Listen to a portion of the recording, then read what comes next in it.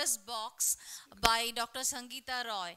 So let's look into what she has in her Pandora's box. Good afternoon, everyone. This is one of those atypical OT days when things keep on going bad in one case. So,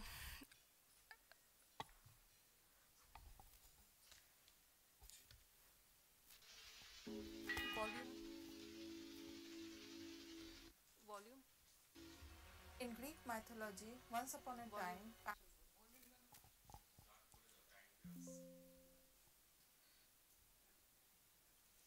Pandora opened a box which led to many unforeseen problems.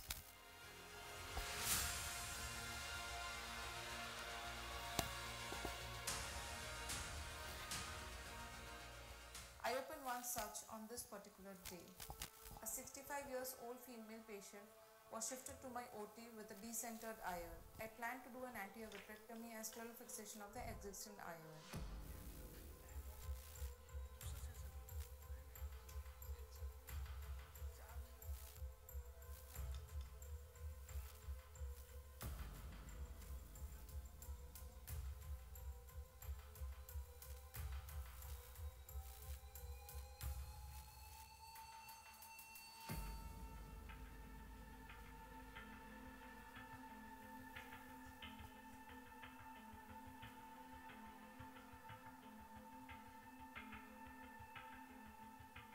After anterior vitrectomy, one haptic was exteriorized and the assistant was asked to hold the haptic.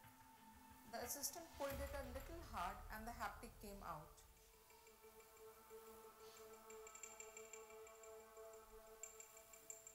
Then a superior tunnel was made and the IOL was explanted.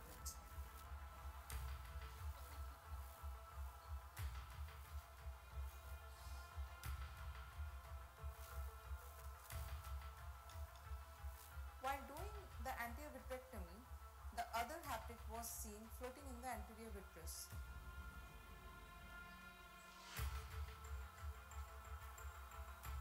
While attempting to take it out, it broke and a small piece dropped down.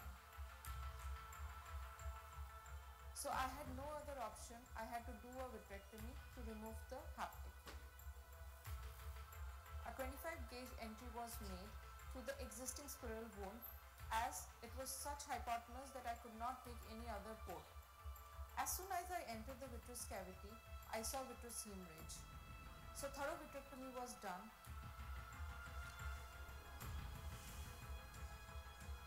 PVD induced.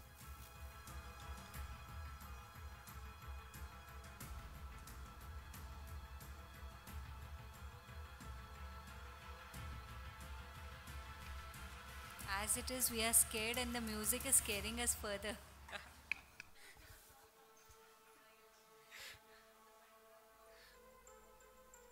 While doing a peripheral vitrectomy with indentation, I saw a CTR. So trial was made to remove the CTR.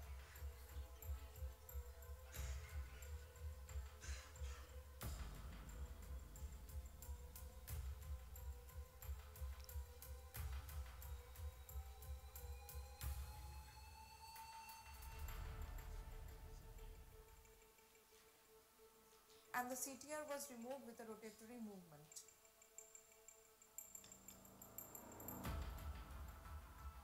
So a complete vitrectomy was done.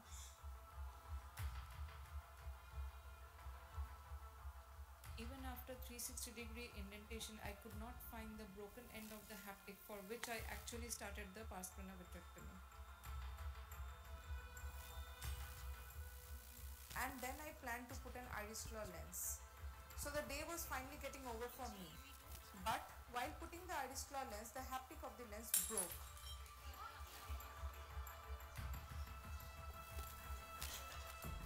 Can you just...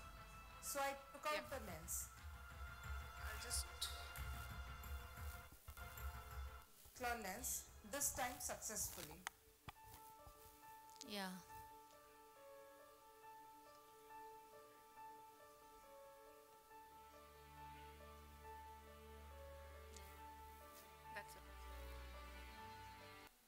Yeah, and we can have Dr. Shitesh Kumar and a quick question in between. Yeah, that was a real long day, Dr. Roy. Can we request Dr. Jalali, madam, to give her comments on?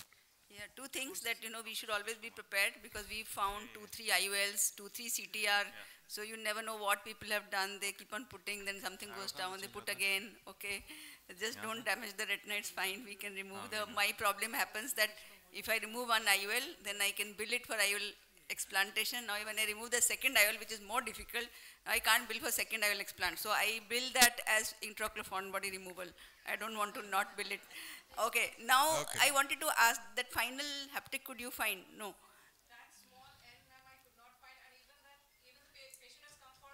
Yeah, so maybe either it is caught in some silly process, which is okay, it's not going to cause a problem, or it got eaten away during the vitrectomy, which is also fine. And I think if there is a tiny bit left of this material because it is inert, one can leave it alone as long as it is not. Yeah, sometimes. Yeah, but we don't know if it floats and it goes and hits somewhere else. Yeah, it was bleeding. Then it's a so you problem. have So if on the table we find something, we have to at least. I'll add one Thank you. quick question. Great. Did you analyze why did the haptic go off? Why did your haptic break? Yeah. No, no. The What you iris did, you did angulation. not notice it when you were externalizing the haptic. Your one end opening forceps was holding the optic haptic junction. You were holding entire manipulation was going on, and then you beautifully externalized the haptic. Now what happened when you gave it to your assistant to hold it? Probably he or she was not holding it in the correct plane, and there must be some torsion, and it gave way from the optic haptic junction because there was already a kink at that point with that end opening forceps because of the undue pressure which must have come up in your handling. So it Thank was not you. the That- assistant.